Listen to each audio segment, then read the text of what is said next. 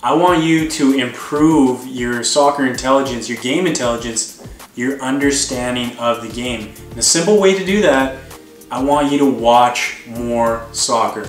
Okay, Premier League's back on TV, all the leagues are starting up. I want you to watch a minimum of at least 1 game a week, preferably 3 or 4 games a week if you really could.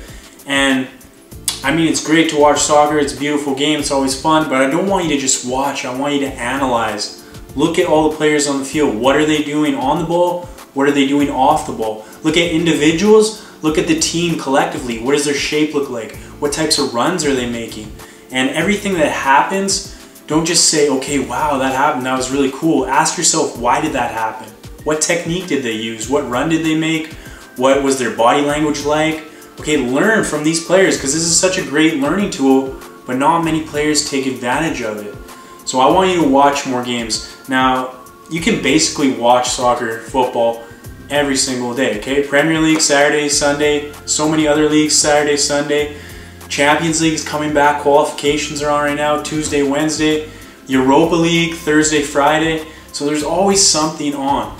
And if you want a really good application, try to download, I think it's called Foot Mob, but it's not actually Foot, it's F-O-T Mob. And if you download that free application on your iPhone or your smartphone, that will show you all the games from all the leagues, give you all the schedules, and it'll also give you all the updates. So if you can't catch the game, then you can just see the scores, you can see who scored, you can see who was in the lineup, but just be more involved, just be more informed.